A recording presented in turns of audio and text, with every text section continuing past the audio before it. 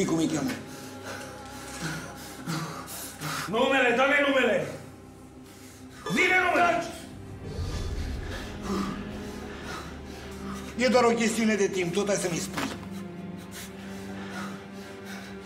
Wurmbrand, fii rezonabil, viața ta nu e a ta.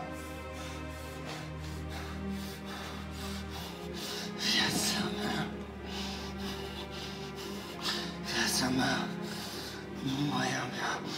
Mi-aparține. Mi-aparține. Eu aparțin lui Hristos. Mie mi-aparține, mie! Arde-l!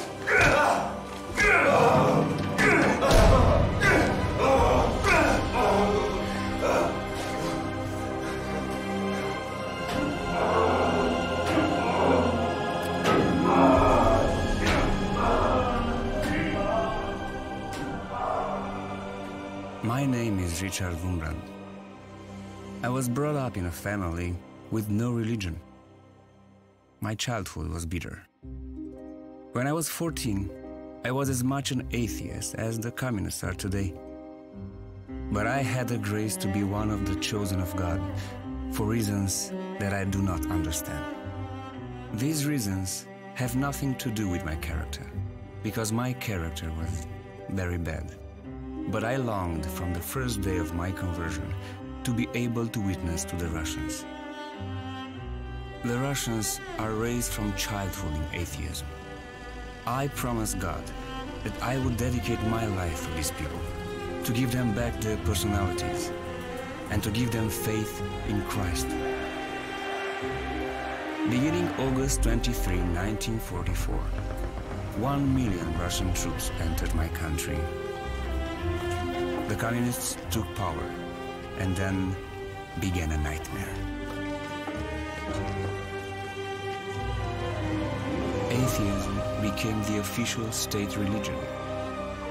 To proclaim Christ publicly became reason enough for arrest and torture. Spies were everywhere.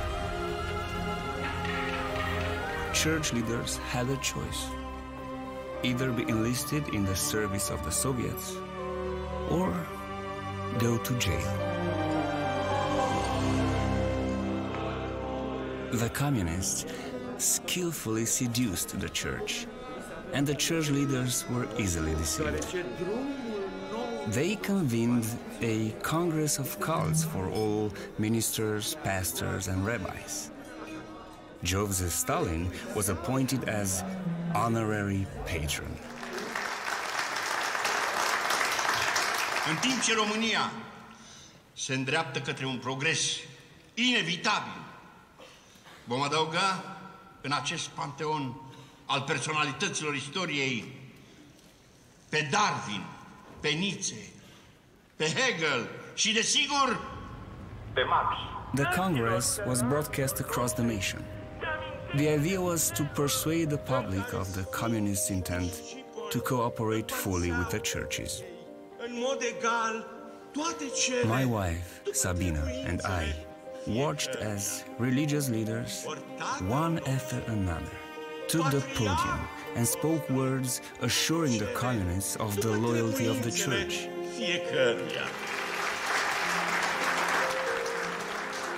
It is happening here just as it did in Russia. And our glorious new Romanian government is in favor of faith. Any faith. They are even going to increase the pay of the clergy.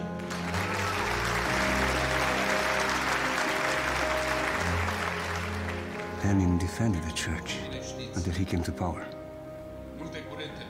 Then tens of thousands of Christians die in concentration camps. This is madness.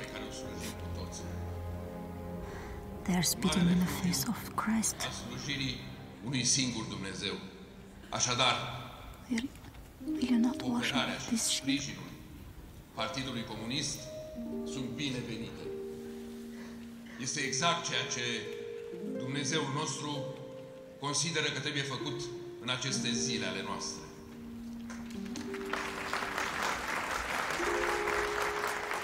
You do know that if I speak now, you will have no husband. Calea pe care ne indică și pe care a mers Marele Partid Bolșevic, I don't need a coward for a husband. conducător Iosif Vissarionovici Stalin, este calea pe care și noi cu toții trebuie să o străbatem. Este calea colectivizării, calea electrificării, calea industrializării țării noastre. Scuzați-mă, aș dori să iau cuvântul. Scrie un bilet ca toți ceilalți și așteaptă-ți rândul. Da. Sau aș putea să cobor acum. Îl cunoști pe omul ăsta? Da, Richard Wurmbrand, pastor luteran, foarte respectat. Wurmbrand, nu o să ne facă probleme, nu? Nu. Cred că susținerea unui reprezentant al Consiliului Mondial al Bisericilor ar ajuta. În continuare, îl vom asculta pe pastorul Richard Wurmbrand, luteran, reprezentând misiunea Bisericii Suedeze și Ordinul Mondial al Bisericilor.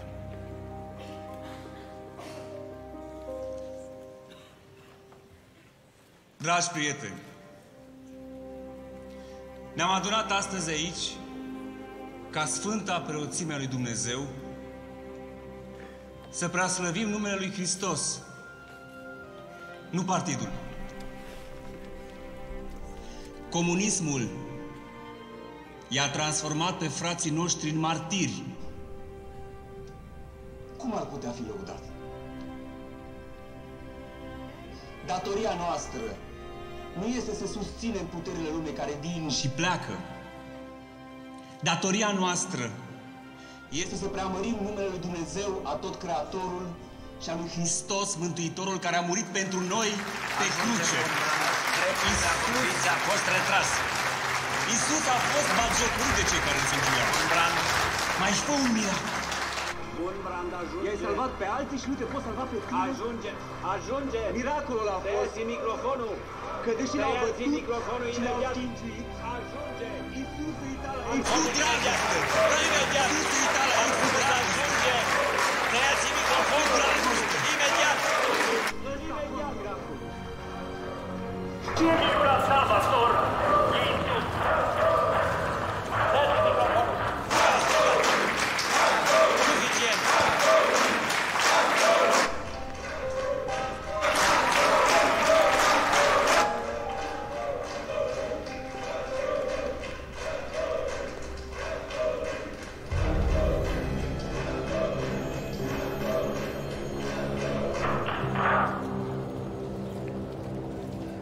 Our churches had to deal with a new reality.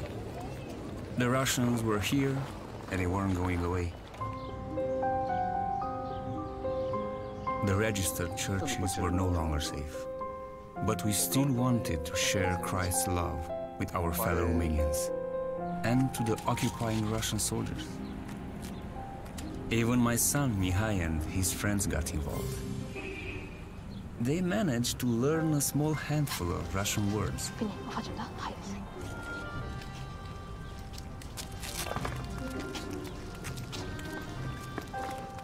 Жвачка. Жвачка. Давай, пошли отсюда, попрощайки, цыгане. Пожалуйста.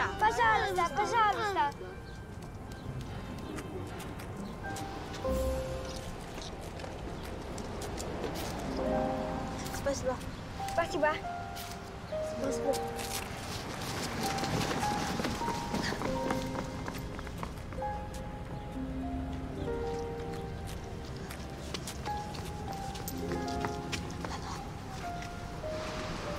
God bless you.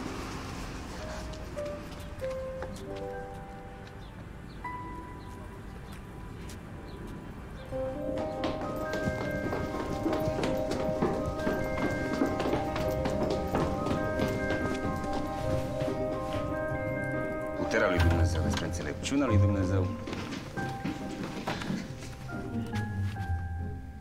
You got gum from the officers again? Did you give them a blessing? And the flower.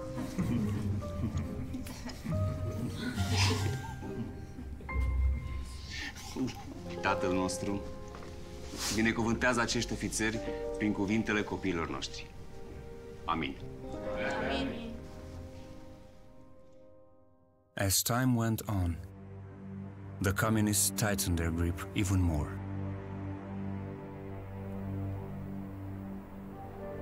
Bibles were banned. Churches were monitored. And everyone was watching. The communists knew that faith in God was the only effective resistance left.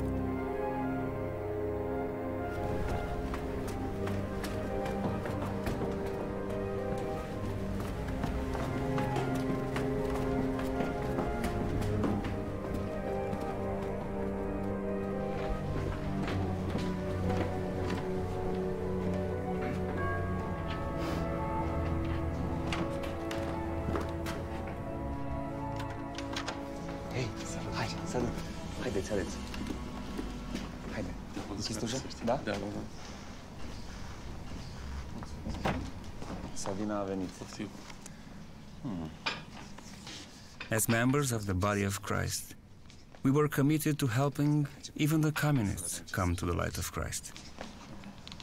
Stai că începe cu Marx aici. Pagina albă. Da. Nu? Da. Și iată. Foarte tare. Da. Foarte inteligent. Nu? Ai văzut? Mars pe copertă? Pe pagini sus. Da. Lucian ar trebui să fie politician, să știi. Da. Și rimează. Păi, hai să le punem undeva. Da. God will not judge us according to how much we have endured, but how much we could love. We loved the Russians so much that we risked everything to bring them the gospel. Da?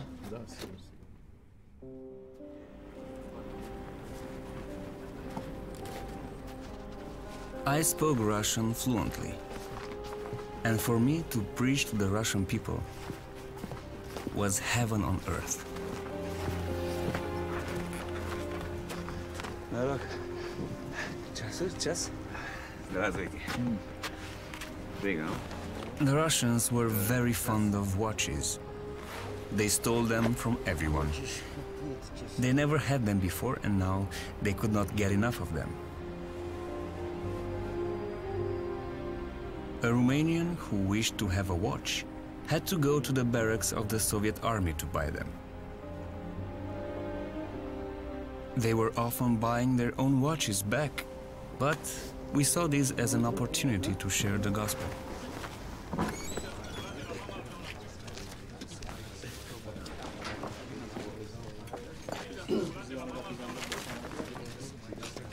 Nu puteți să luați ceasurile oamenilor și după aia să cereți bani pe ele.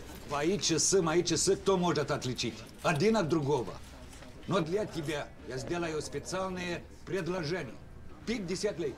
50 lei? 50 de lei, asta e hoție pe față. Ca mea și picioarele. Ia, dă-mi ceasul. Nu e ăsta ceasul meu, ăsta-i ceasul meu. Oh,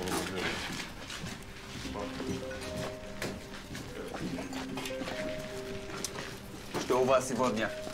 Что-нибудь хорошее? Лучшая коллекция. Что ты думаешь?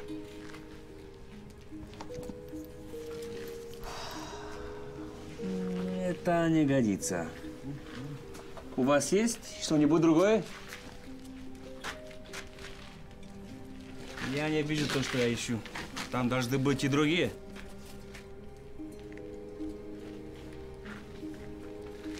У меня есть вопрос. Кого-нибудь из вас зовут Петр или Павел? Да. Ты знаешь, что ваша православная церковь имеет специальный день, когда прославляют святого Петра и Павла? Ты знаешь, кем Петр и Павел были? No? Ты не пришел сюда, чтобы купить час.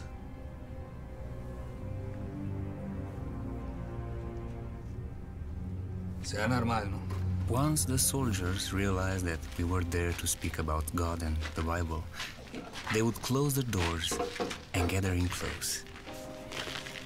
It was extremely dangerous. Ну, but they were so eager to learn more. Петр он был рабочим человеком, рыбаком. Пока не встретил человека по имени Иисус. Петр и Павел провели всю жизнь, рассказывая другим, что Сын Божий пришел, чтобы простить их грехи и сделать для них путь к жизни вечной. Пока не встретил человека по имени Many came to Christ, and we were able to distribute thousands of gospels in this way. Провели всю жизнь, рассказывая другим, что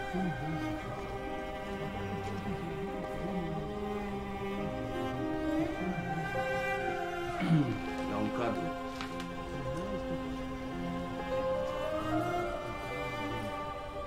Славяют святого Петра и Павла. Рассказ. Of course, the joy of winning one to Christ is always mixed with the feeling that there is a price to be paid. Хорошо. Я тебе дам 50 лей.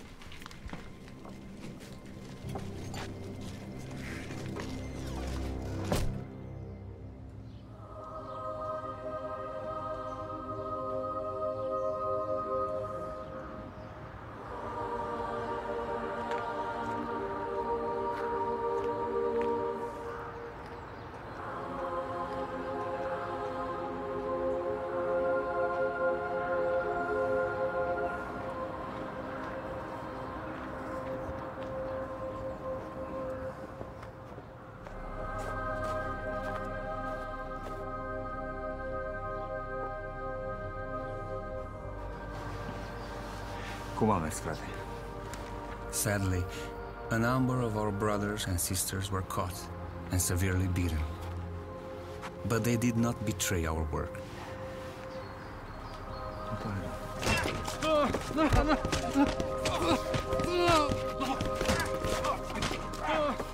We were meeting an entirely new type of Christian, the Christian of the underground church.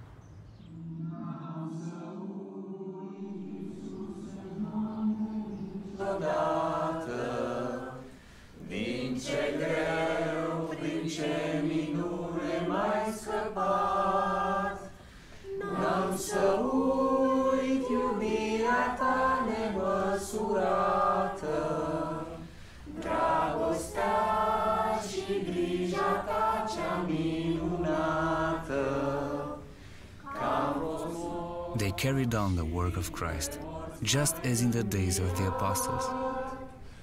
And we met in our homes. We were always wary of spying eyes that came from everywhere.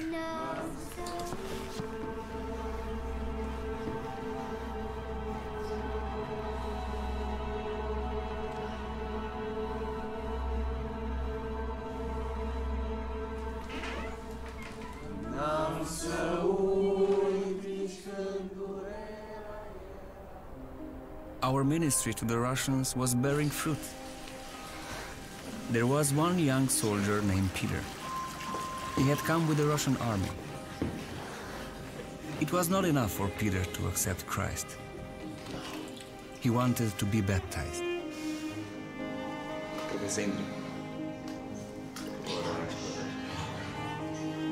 Петр Радманович Ковалев, я крещу тебя во имя Отца и Сына и Святого Духа.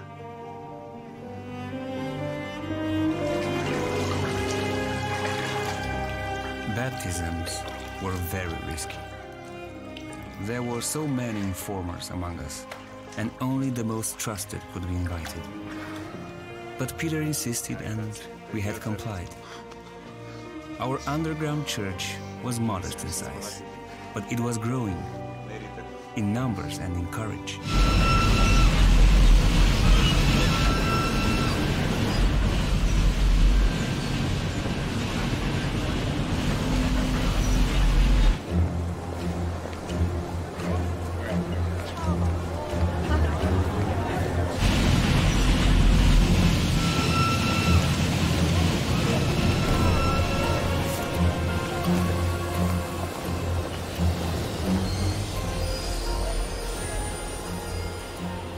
After being baptized, Peter risked his life smuggling Bibles to other Russians.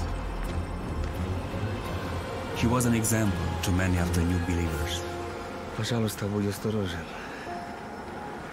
Ты знаешь, что произойдет, если бы тебя поймали.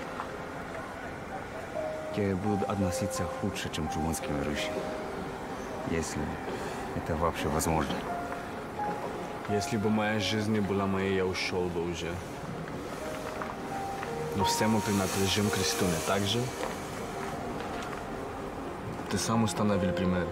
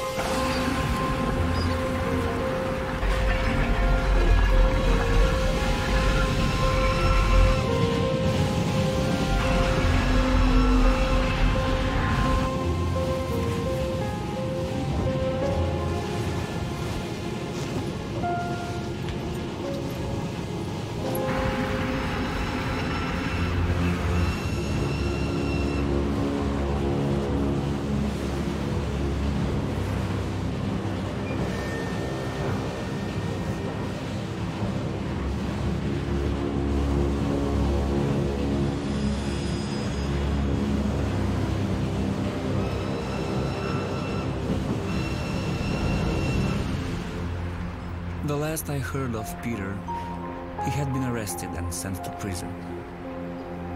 Whether he's already in heaven or continuing the good fight on earth, I do not know. But Peter had courageously served, and we had learned a new lesson. Every soul won for Christ must also be made a soul winner, no matter the cost.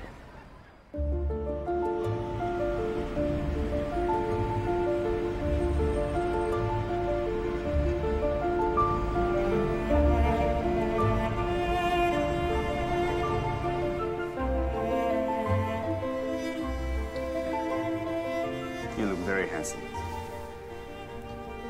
You know what? I think you should perform the wedding. And I'll just play on the streets all day, hmm?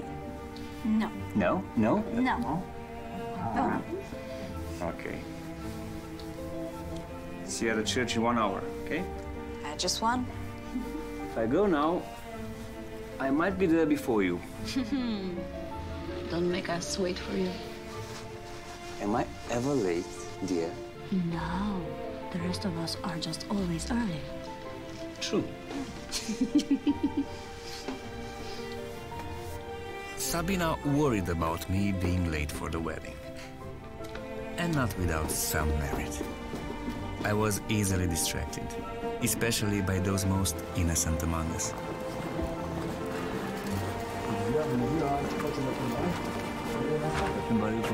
Da. O, ce drăguție. Fetiță? Fetiță, nu?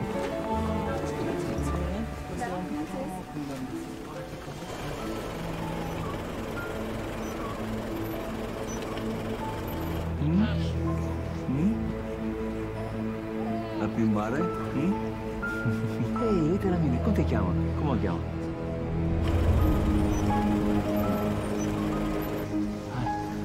On that day, Sabina was right to worry. I would be late.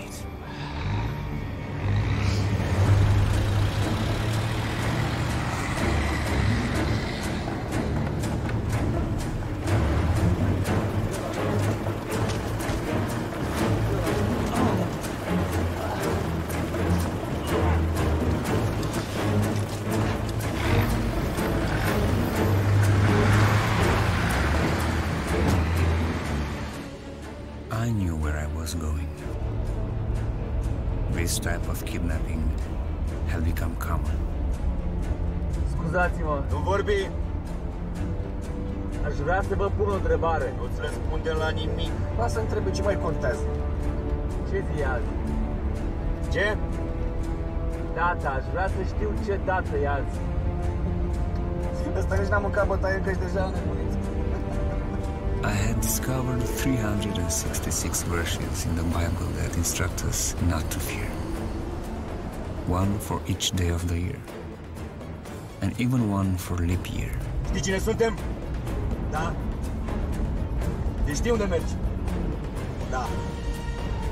Tot ce vrei să știi e ce dată e azi. 29 februarie. It was a leap year. February 29th, 1948. I remember the verse for this day. Psalm 56, verse 3.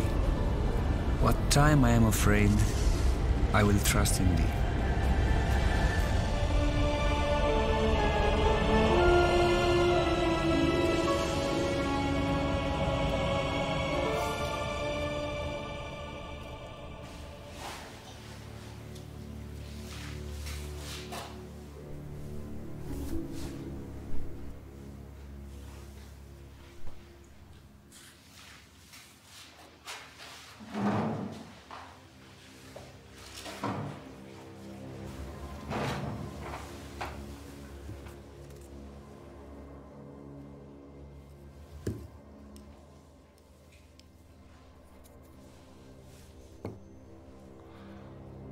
Ai ținut un discurs foarte interesant la congres. Cred că ai o grămadă de prieteni.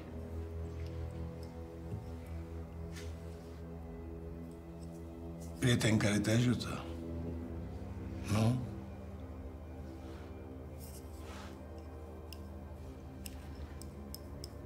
Poate facem o înțelegere.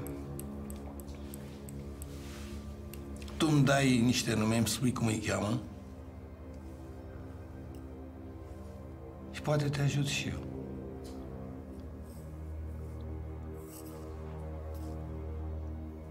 Nu-mi place să te torturez, dar pot să te împușc. Domnule colonel, spui că poți să mă împuști. Știu că poți. Pot. Dar dacă mă omor, eu mă duc la cel pe care îl iubesc. Există Dumnezeu. Și există viață veșnică. Dar noi nu suntem niște criminali, niște naziști. Noi vrem să trăiești și să suferi. Am să-ți fac cunoștință cu tovarășul Brânzaru. Tovarășul Brânzaru.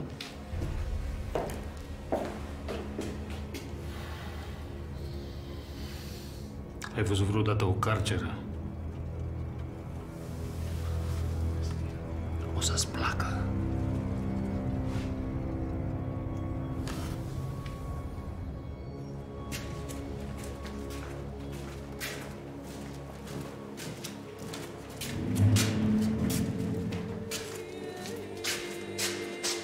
We were forced to stand in wooden boxes, only slightly larger than we were.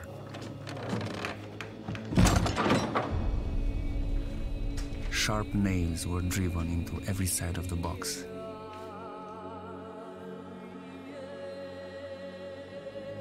We stood for endless hours, sometimes even days.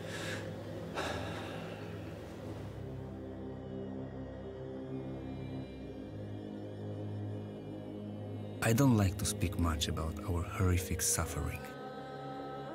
When I speak of it, I don't sleep at night. Zi-mă un nume, ceva. Dar ia mai gândește-te tu un pic, hai. Până atunci îți arăt niște jucării. Asta e pentru măseluțe. I remember one pastor named Florescu.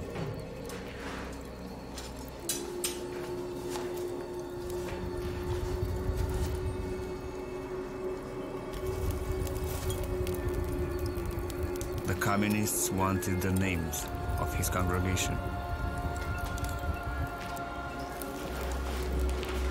But he refused to betray his brothers and sisters.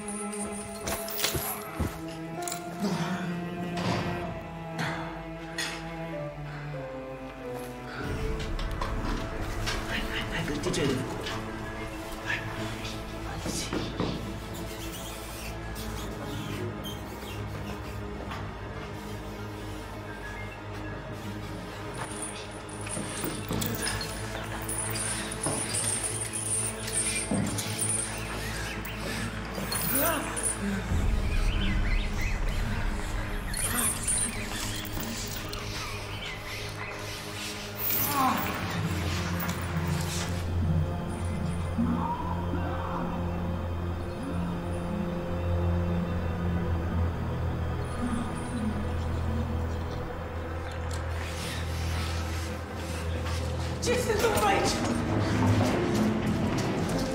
Ce caut eu aici? Lăsați-mă! Lăsați-mă în pace! Ce caut eu aici? Lăsați-mă în pace! Hai că e musafir. Ce? Alexandru! Ce cauți aici? Ce cauți? De ce l-ați adus? Sunteți de bun, de ce l-ați adus pe Alexandru? Nu, lăsați băiatul în pace! M-au luat cu forță! Lăsați băiatul în pace! E doar un copil! Nu pot să cred! Alexandru! Lăsați-l în pace! E un copil! Ia legați-vă. Nu, ia-o pe mine! Sunteți nici de bun! Ia-o pe mine, lasă copilul! Alexandru, nu sunt Alexandru! Vorbești, mă? Vorbește-mă! Lasă-l în pace! Vă spun, lăsați băiatul în pace! E doar un copil! Aud! Nu!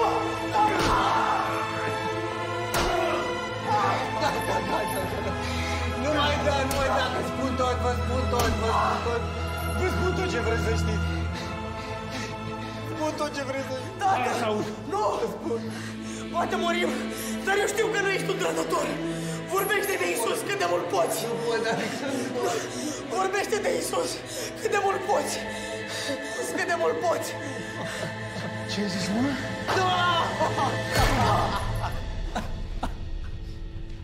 The walls were covered with the boy's blood. But he died with the name of Jesus on his lips. Our dear brother Florescu was never the same after witnessing his son's death. Who could be?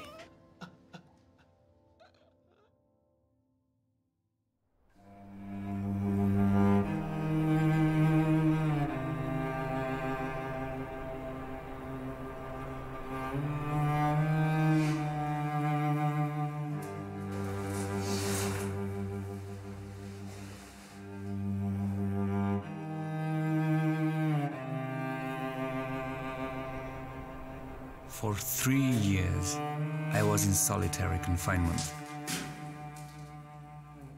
I had only my thoughts for company. But I had God.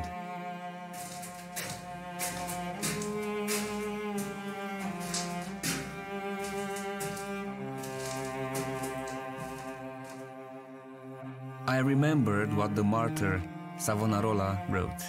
He said, "There are two kinds of Christians, those who sincerely believe in God, and those who just as sincerely believe that they believe." Did I believe in God? Now the test had come.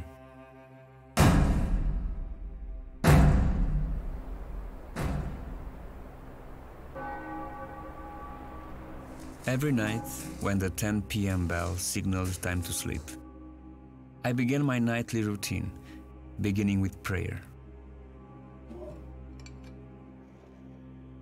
Prayer, of course, was forbidden. Chiar te rogi, mă?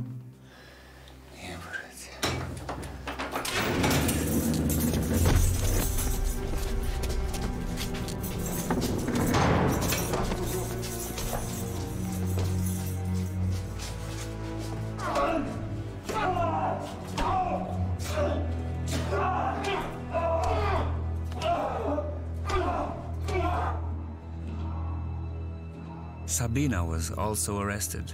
The secret police came in the middle of the night, accusing her of hiding weapons in our apartment. Deschide ușa!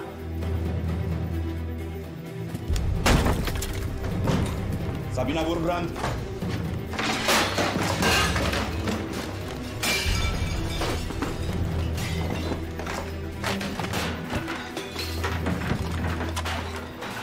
Știm că ascunzi arme aici. Nici o armă aici.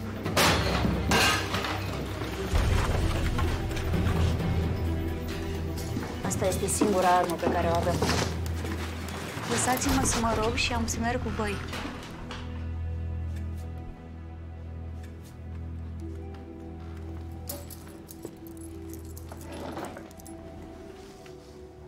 Our dear Father, you have said that we are persecuted but not abandoned. So please do not abandon us now. May our suffering glorify you, and through it all, might we shine forth your love. Amen. Amen. Look at me. You have to stay strong. Okay. Sunt gata.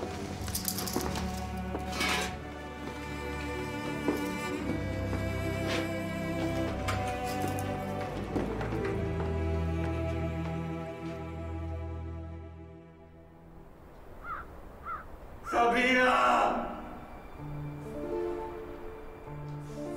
Sabina!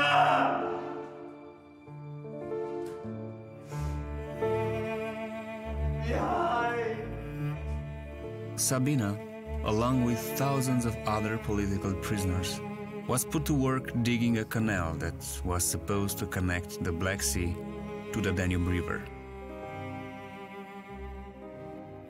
The canal was considered to be a symbol of great communist achievement.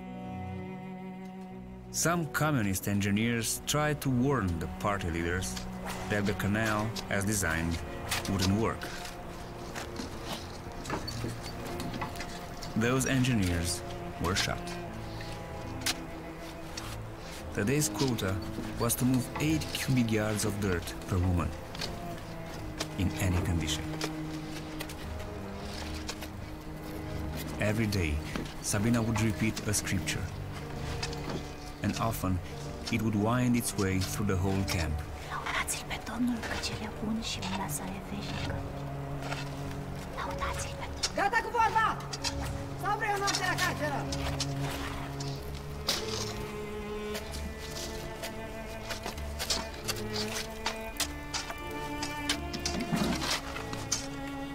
Trebuie să fie sâmbătă.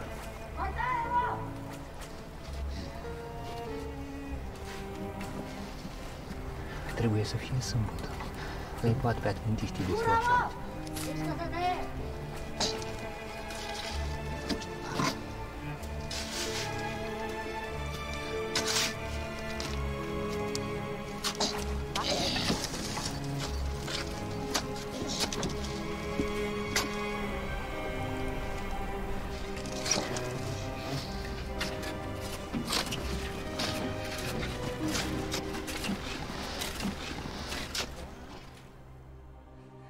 Prayer was my only escape. The beatings would not prevent me from talking with God. My wife and my son were always in my prayers. It's how I held them close.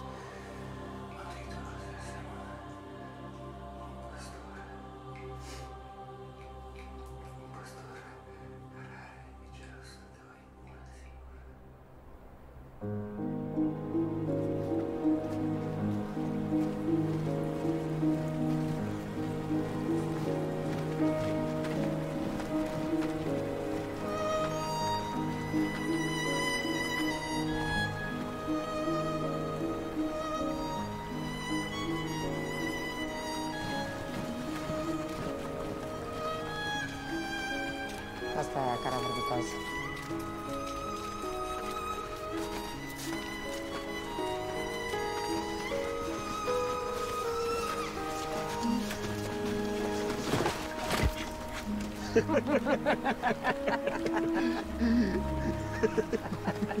Acum trebuie să te speli. Arunc în Dunăre.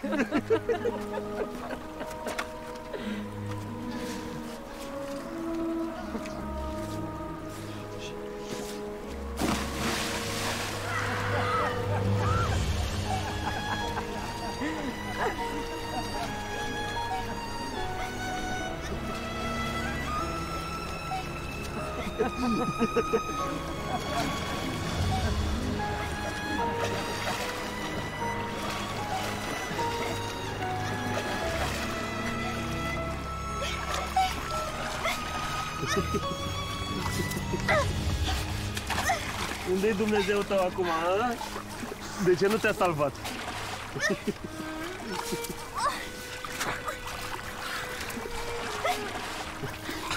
Dar m-a salvat. Cu mâinile tale m-a salvat.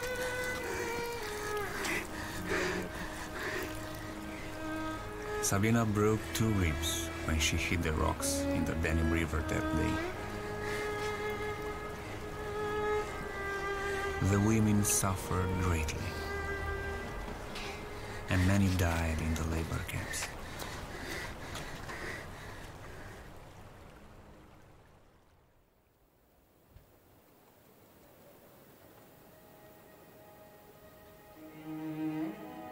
Fericiți cei săraci cu Duhul.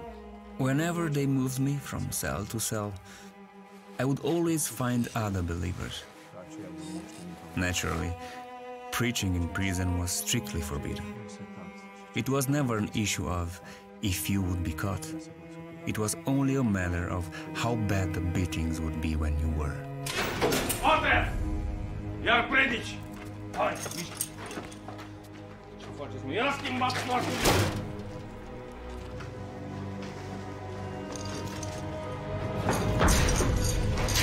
Și bă, băiatule, predici! Uite că te împiedici!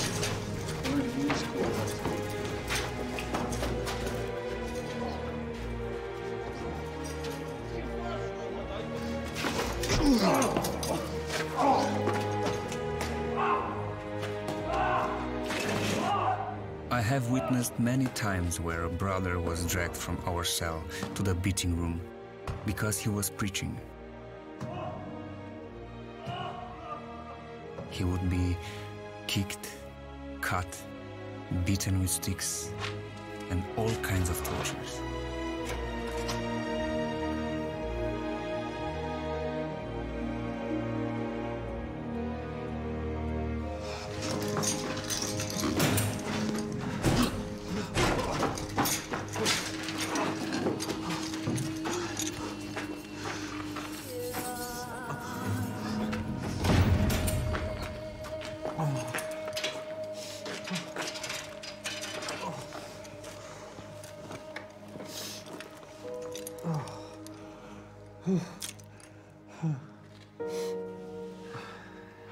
Unde am rămas?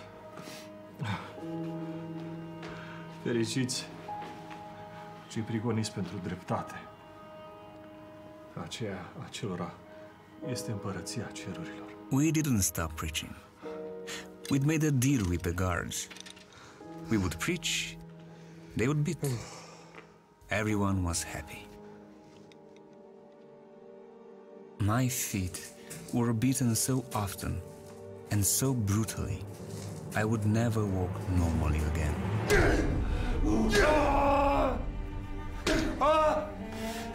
Nici un pic de milă.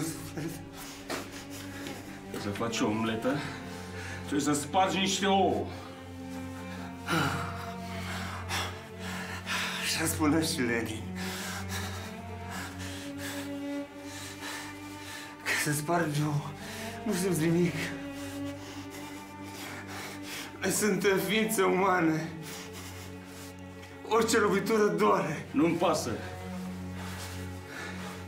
Dumnezeu nu există. Așa că nu există pedeapsă pentru rău. Îi mulțumesc Dumnezeului în care nu cred că trăiesc astăzi să pot exprima tot răul din sufletul meu. I am sorry if a crocodile eats a man, but I cannot reproach the crocodile. I had learned the same can be said of my torturers.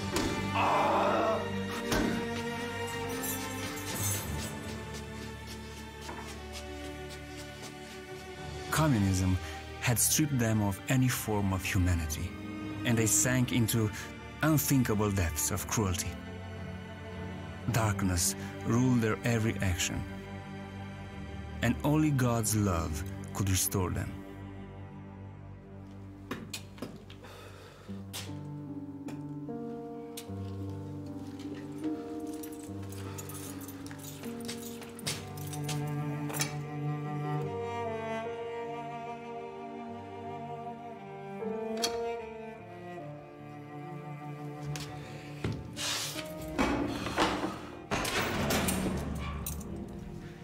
Iar te rogi, mă? Iar te rogi? Ești tâmpit? Băiatul tău nu mai are casă, nevastă ta e arestată! Viața ta e distrusă, mă, băiatule, și tu te rogi în continuare la Dumnezeul al tău, care nici măcar n-are chip! Pentru ce căcate mai rogi, mă? Pentru ce te mai rogi tu acum? Mă rugam pentru tine.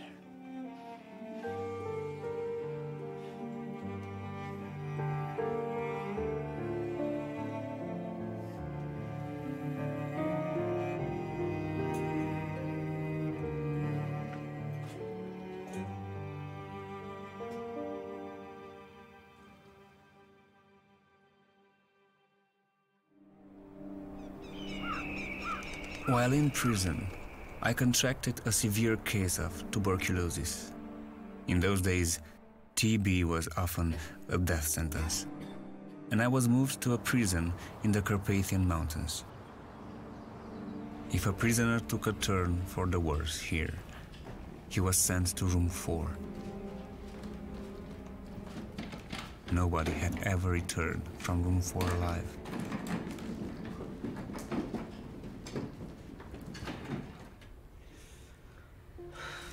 Așa e. Dumnezeu este pastorul meu?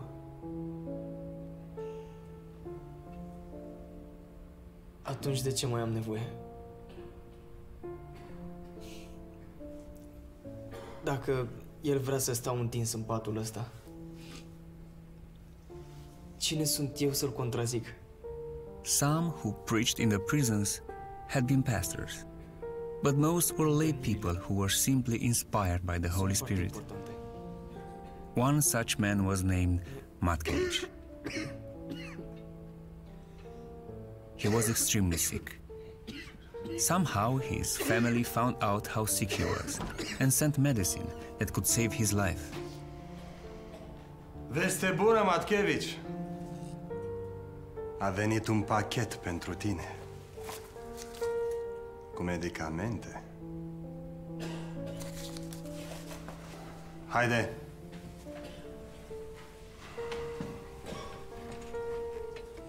No. Doar el.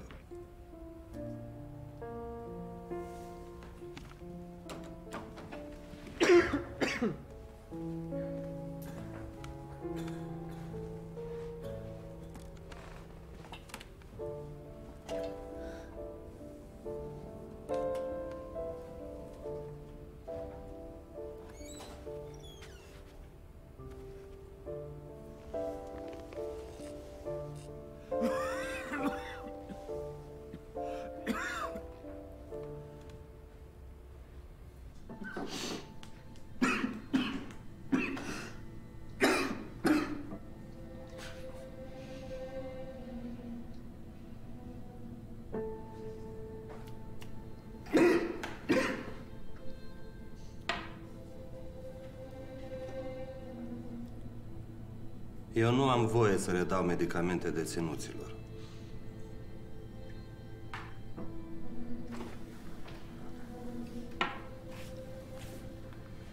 Dar dacă mă ajuți, ți le dau și ai să trăiești. The officer wanted the same thing they always wanted. Names. Eu nu sunt trădător. Da? Bravo! Iubesc soldații curajoși. He told Matkevich others were talking, and their reports even led to his many beatings. Hristos ne-a învățat să ne iubim dușmanii. Eu nu pot răspunde la rău cu rău.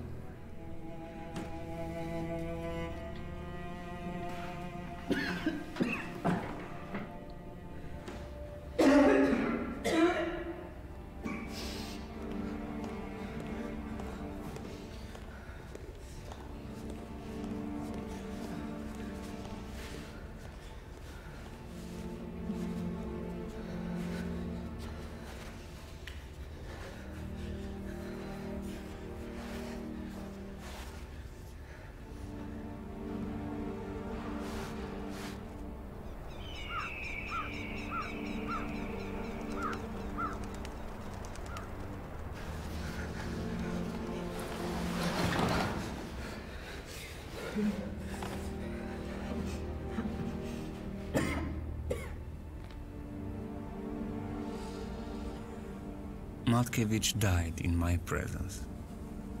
I watched him enter eternity while praising God. I saw many men die in that room. And here is a remarkable fact. Not one died an atheist. None of them died without making his peace with God and man. Many entered room 4 as firmly convinced unbelievers. But I saw their unbelief collapse always in the face of death. Just as many men think themselves religious and are not, so some think they are atheists without being so.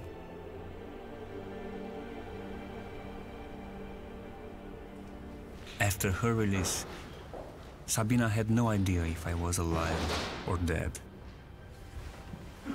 Until one day, a friend found me in room 4. Dr. Luigi was underground and undercover. He had become a Christian and wanted to renounce the Communist Party, but we begged him to stay in and find a way to serve Christ. His sacrifice was the greatest of all of us, for even his family and friends believed he had betrayed God and gone back to the party. Wurmbrand, is that you? I heard you had died. Maybe tomorrow.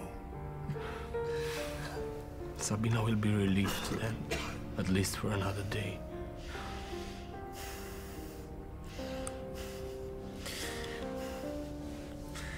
Can you get a message to her? I can. Tell her I'm alive. Tell her I love her.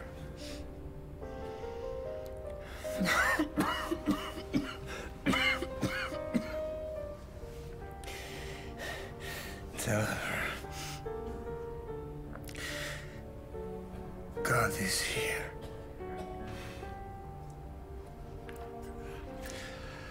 Ask her if she might deliver some pork ribs with polenta.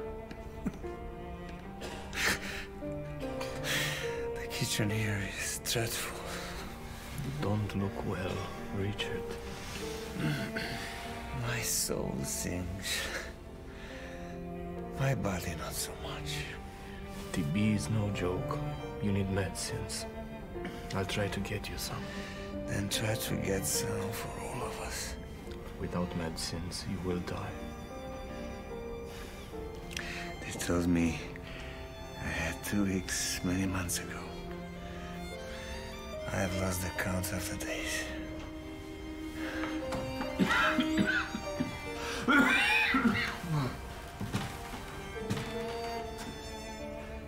E vreo problemă, doctore?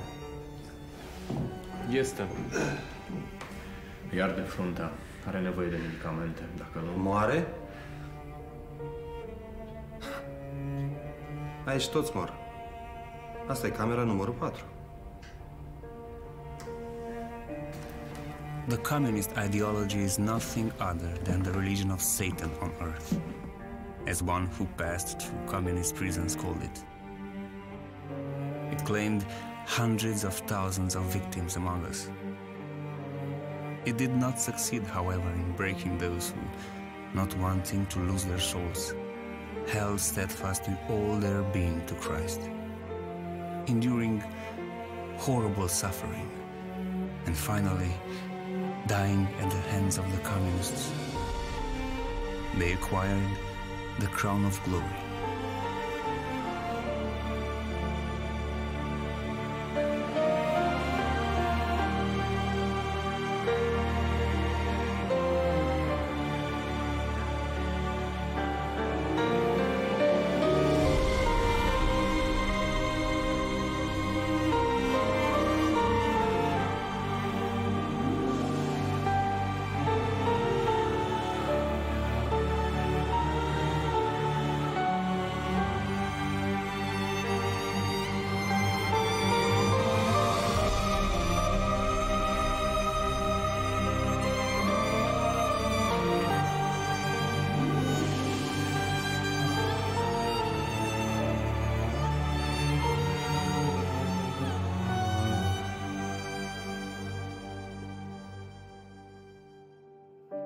I had the privilege to be in the same cell with great saints, heroes of faith who equal the Christians of the first century.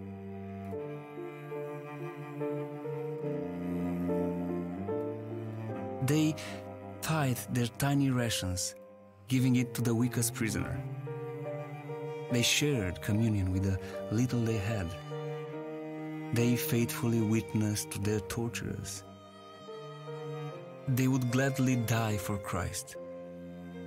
Even our chains became musical instruments, and we worshipped the Lord together.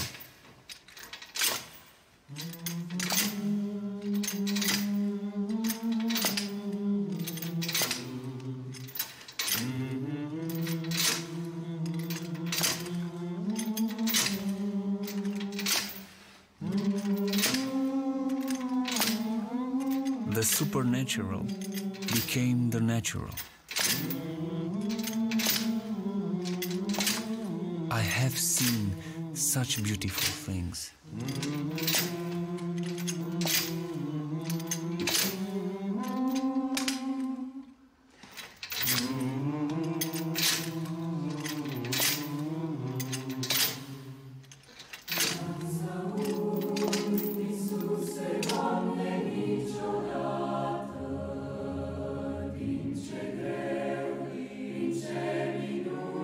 In all, I spent 14 years in prison, for many of which I could not see the stars, birds, or even a butterfly.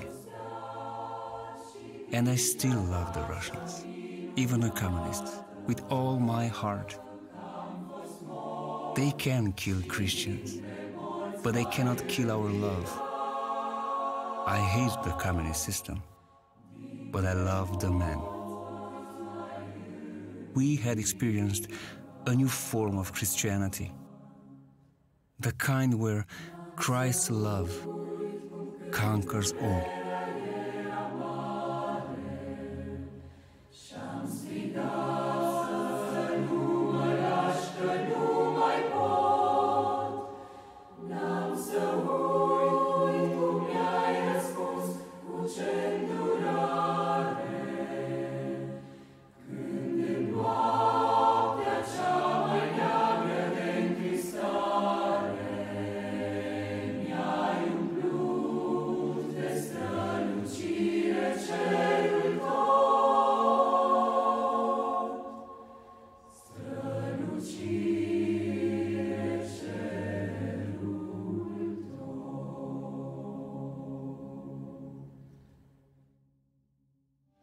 Jesus, Lord, oh help me always to remember how your miracle delivered me from pain, how your love has freed my captive heart forever.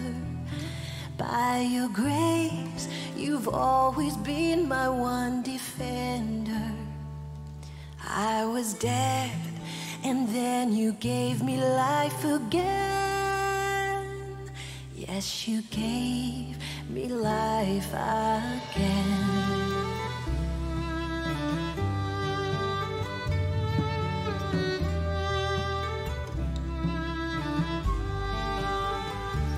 And I won't forget the torment and the sadness. I was helpless, so I called upon your name, and you answered me with mercy's tender kindness. Shone your hope to take away my sorrow's darkness, and the light upon your face now shines on me. Yes, forever shines on me.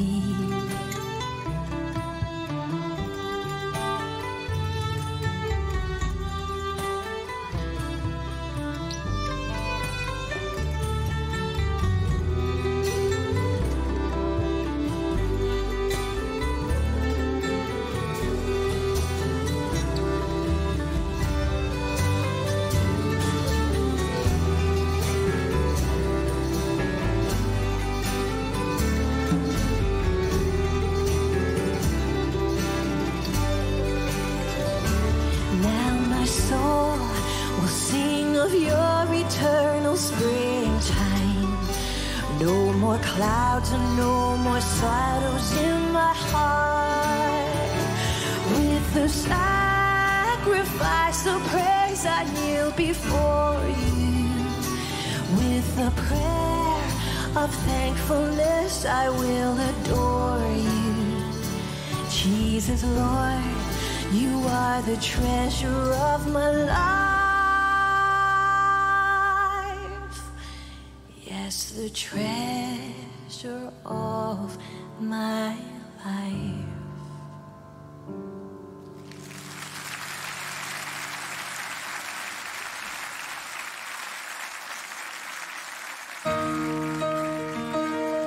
Let's gather all our thoughts before the Lord. Let's stand together in our sung worship.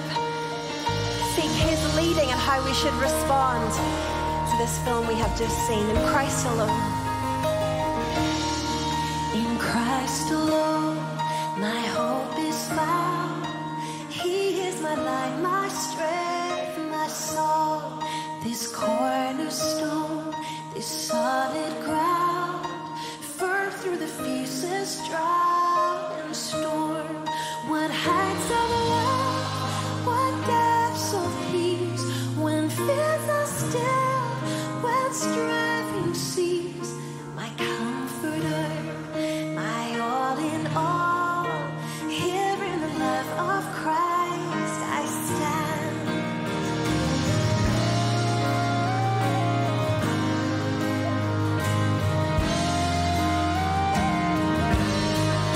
In Christ alone, who took on flesh, fullness of God in helpless babe, this gift of love and righteousness, scorned by the ones He came to save, till on the cross as Jesus died, the wrath of God was satisfied. For every sin on Him was laid, here in the death of Christ I live.